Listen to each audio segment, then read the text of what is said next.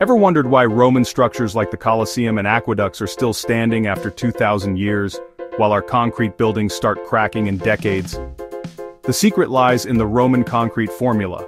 Unlike modern concrete, which uses Portland cement, the Romans mixed volcanic ash, lime, and seawater.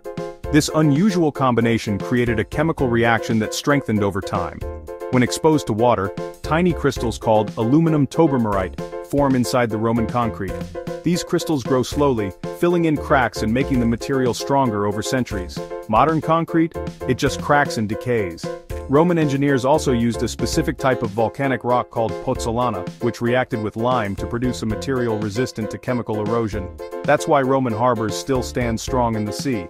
In short, Roman concrete didn't just build monuments, it built history that refuses to crumble. The takeaway?